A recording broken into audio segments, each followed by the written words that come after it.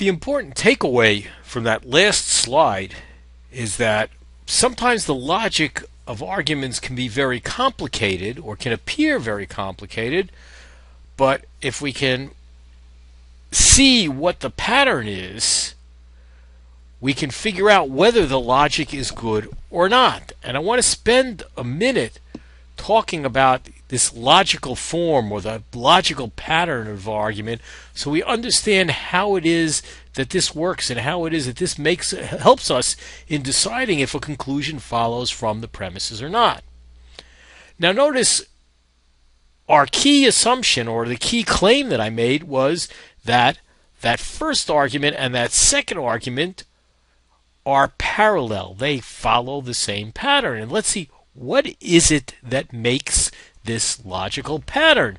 And if you look at it, premise 1 in the first argument says all racists do something support restrictions on voting rights. Premise 1 of the second argument, all men have a certain characteristics, are human. So notice the pattern of both of these arguments. At least the first premise is all things in group A, in some group, have some characteristic, let's call it B. Now let's look at the second premise. Rand Paul supports restrictions on voting rights, saying that a certain person has some characteristic. Second premise of our second argument, Hillary Clinton has a certain characteristic, a characteristic of being human. So we identify a thing and we're saying this thing has characteristic B.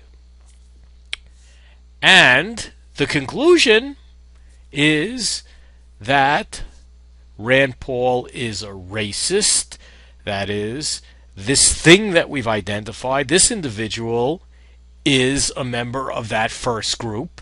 Same thing, premise 3 of the second argument. Hillary Clinton is a member of the group of men. So we see that the reason these are parallel arguments is that they have that same logical pattern. And one way of explaining what that logical pattern is the pattern that we've put right up there on the screen. That is, all things in group A have characteristic B. This thing has characteristic B, therefore this thing is in group A. And we know that this is not any argument that follows this pattern is a bad argument. That is, the conclusion does not follow from the premises.